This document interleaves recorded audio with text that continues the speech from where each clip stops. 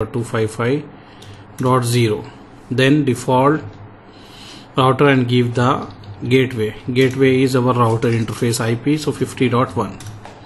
Okay, this is the VLAN 50 configuration is done. Now we need to do the same thing for VLAN 60. So I will write here VLAN 60.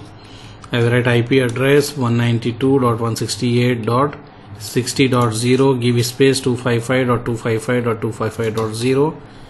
okay, again I done the same mistake. I should not write the IP address. This is network. I am doing the DHCP configuration. Okay, network, and then default gateway we will give as a 60.1. okay, so DHCP configuration is also done. Now what you will do, you will write IP DHCP exclude IP. You will exclude the IP, whatever IP you don't want the DHCP server to give to your client, you can put here. I am giving till 10. okay, exclude this, and same thing for VLAN 60 also. So I will do here for VLAN 60. I save the configuration. Now we can test, and then I will copy paste in the notepad. So let's see here, VLAN 50 is getting the IP or not. I will put in the DHCP. Yeah, we are getting 50.1. that is good. And let's see here also, you are getting 15.11 and 12. Let's see here, VLAN 60 is also working, and you can check the VLAN 60. yeah, so now to 60.12, so you can try to access that. Let's see it is working or not. 60.12. so in the browser we will go, I will type here 192.168.60.12 and press enter. okay, so it is working. Different VLAN is working. And also, if you remember, we told some IP here for this server. Sorry, this one to 20.2. so we can check here from this side. 20.2 is also working. 20.2 or 12, I think 20 dot, what is here, 20.12. so let's see 20.12. I want to 192.168.20.12. yeah, it is working. So I can ping the server from this branch also, means I can access the web services. This is a web services.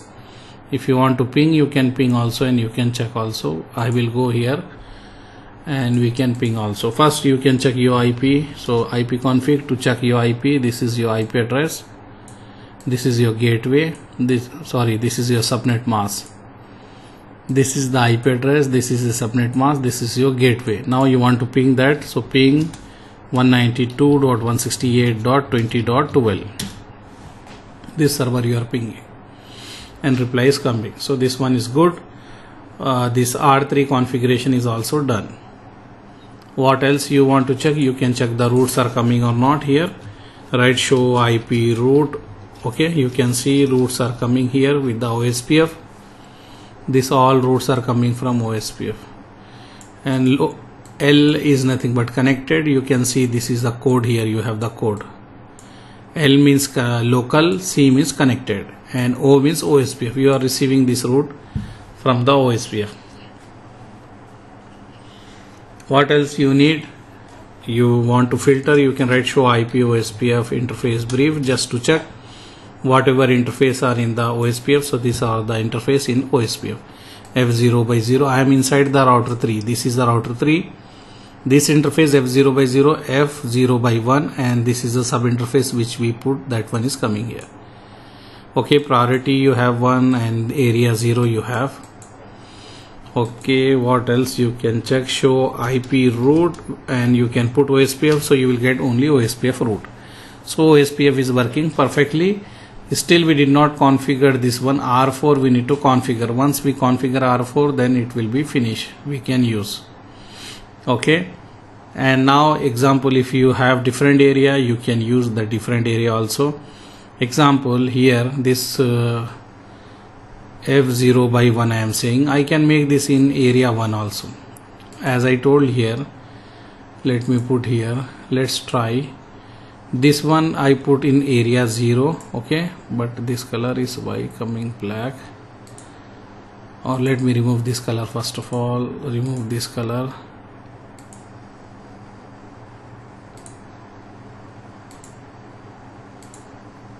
Okay, so now I can say here, I can put some light color. I can say this is the area 1. Imagine this is in the area 1. So where the configuration will change, I am in the R3, this sub interface, wherever you created the sub interface, there only configuration will change. I am in the R3. Okay, I did not write the configuration here, so let me write the configuration here. I will change this. I will write no shut, then after that I will write interface f1/0. okay, and then encapsulation, let me copy paste the command here what we done here before, this one,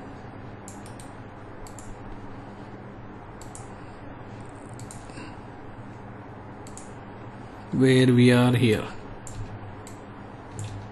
First one we can say for VLAN 50,